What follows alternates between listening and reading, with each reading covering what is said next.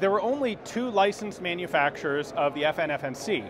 The Swedes, who had a partial license, and the Indonesians at Pindad, who had a full license, and they are going to start importing FNCs as semi-automatic pistols into the US later this year, which is really cool and really exciting. It's, I mean, it is a fully FN licensed factory OEM FNC, which is something we really just don't get in the US anymore.